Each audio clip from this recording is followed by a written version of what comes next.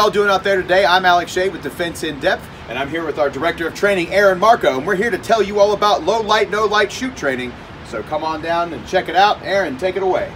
Yeah, Alex, a lot of bad things happen after dark, and as responsibly armed citizens, we need to be ready for those types of situations. So learn how to use your weapon-mounted lights and your handheld tactical flashlights along with your firearm is an imperative skill. So you need to come down and check out this class coming up. Absolutely. We'll see you all there on the range.